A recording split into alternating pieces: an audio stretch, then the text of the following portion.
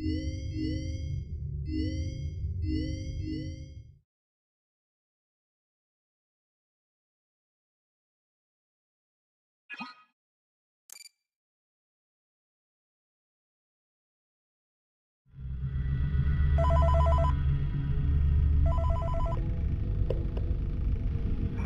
glad you came back for another night. I promise it'll be a lot more interesting this time. We found some great new relics over the weekend, and we're out tracking down a new lead right now. So, let me just update you real quick, so you can get to work. Like, the attraction opens in like a week, so we have to make sure everything works and nothing catches on fire. When the place opens, people will come in at the opposite end of the building and work their way toward you, then past you, and out the exit. Yeah, you've officially become part of the attraction.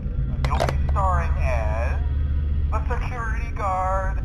So not only will you be monitoring the people on the camera as they pass through, you know, to make sure no one steals anything or makes out in the corner, but you'll also be a part of the show. It'll make you feel really authentic, I think. Now let me tell you about what's new. We found another set of drawings, always nice, and a foxy head, which we think could be authentic. Then again, it might just be another crappy cosplay. And we found a desk fan, very old school, metal though. Watch the fingers. Right now the place is basically just, you know, flashing lights and spooky props. I honestly thought we'd have more by now. We don't have something really cool by next week. We may have to suit you up in a furry suit and make you walk around saying, boo. But, you know, like I said, we're trying to track down a good lead right now. Some guy who helped design one of the buildings says it was like an extra room that got boarded up, or something like that. So, we're gonna take a peek and see what we can find. For now, just get comfortable with the new setup. You can check the security cameras over to your right with the click of that blue button. You can toggle between the hall cams and the vent cams. Then over to your far left, you can flip up your maintenance panel. You know, use this to reboot any systems that may go offline. In trying to make the place feel vintage, we may have overdone it a bit. Some of this equipment is barely functional. I wasn't joking about the fire. That's a real risk. The most important thing you want to watch for is the ventilation. Look, this place will give you the spooks, man. And if you let that ventilation go offline, then you'll start seeing some crazy stuff, man. Keep that air flowing. Okay, keep an eye on things, and we'll try to have something new for you tomorrow night.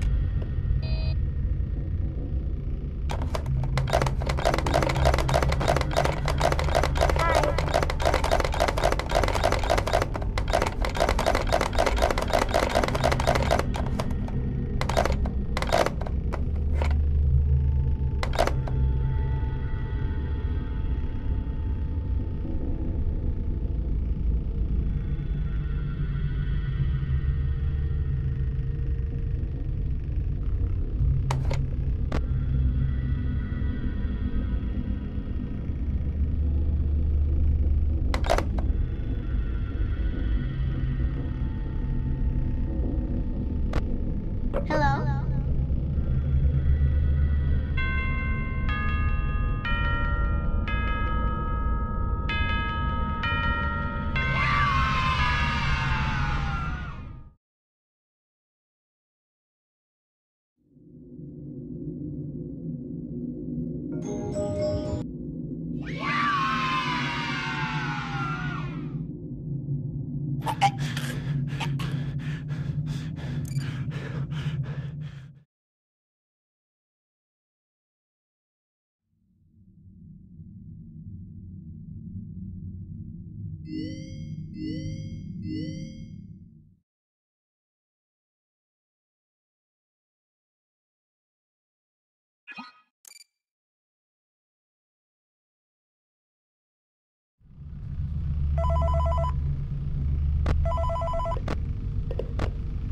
Hey man, okay, I have some awesome news for you. First of all, we found some vintage audio training cassettes. Dude, these are like prehistoric. I think they were like training tapes for like other employees or something like that. So I thought we could like have them playing like over the speakers as people walk through the attraction. Dude, that'd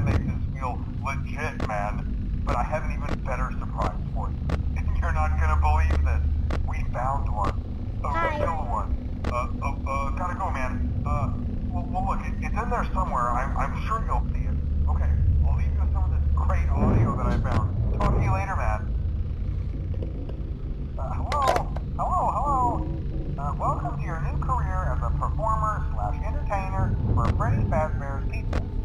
These tapes will provide you with much-needed information on how to handle/climb into/climb out of mascot costumes. Right now, we have 2 specially designed suits that double as both animatronic and suit. So please pay close attention while learning how to operate these suits, as accidents/injury/death/irreparable and grotesque maiming can occur. First, we will discuss how to operate the mascots when they are in animatronic form. For ease of operation, the animatronics are set to turn and walk towards sound cues. This is an easy and hands-free approach to making sure the animatronics stay where the children are for maximum entertainment/crowd-pleasing value. To change the animatronics to suit mode, insert and turn firmly the hand crank provided by the manufacturer. Turning the crank will recoil and compress the animatronic parts around the sides of the suit, providing room to climb inside.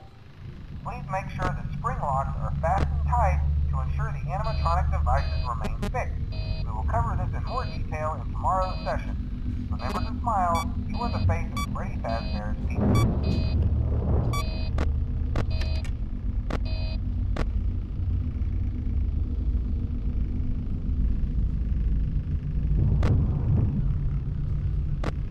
Hello?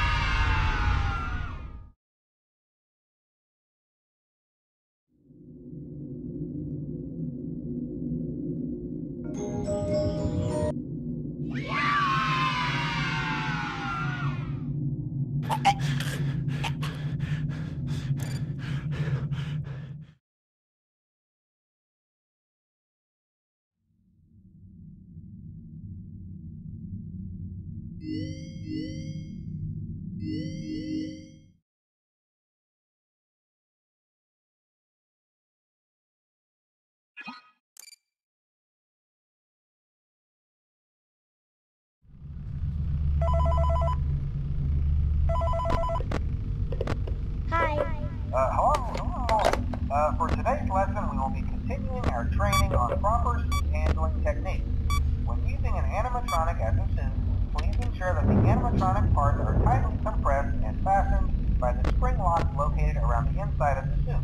It may take a few moments to position your head and torso between these parts in a manner where you can move and speak. Try not to nudge or press against any of the spring locks inside the suit. Do not touch the spring locks at any time.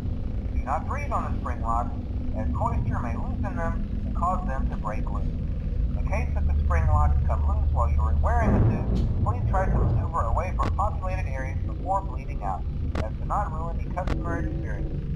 As always, if there is ever an emergency, please go to the designated safe room. Every location is built with one extra room that is not included in the digital map layouts programmed into the animatronics or security suits.